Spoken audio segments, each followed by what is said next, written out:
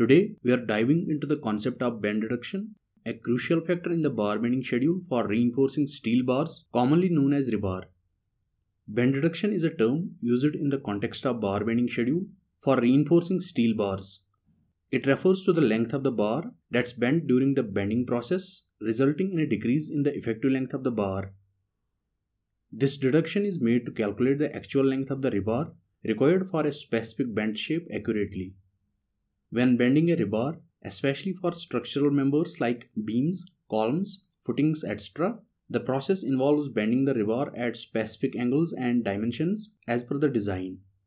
The bending process introduces bends, hooks, or other shapes that affect the overall length of the rebar needed for a particular application. The bend reduction compensates for the length of the rebar used in making these bends and shapes, ensuring that the final rebar fits precisely as per the design requirements. Now, let's go through some common bend reductions that we encounter in bar bending schedule. Bend reduction for a bar of diameter D bent at an angle of 45 degrees is taken as 1 times the diameter of the bar. The application of a 45-degree bend can be found in case of cranked bars used in slabs and beams.